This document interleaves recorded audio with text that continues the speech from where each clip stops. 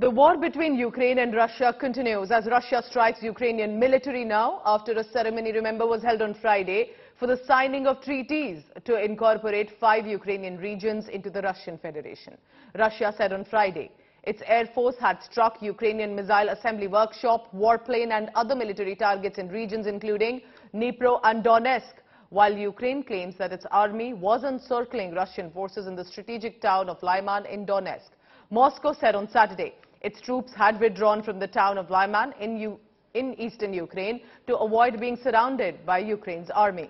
Meanwhile, Igor Yushkov, who's a leading analyst at the National Energy Security Fund of Russia, attacked the United States of America over the Nord Stream gas pipeline leaks, stating United States has both political and economic motivation to sabotage the Nord Stream pipeline.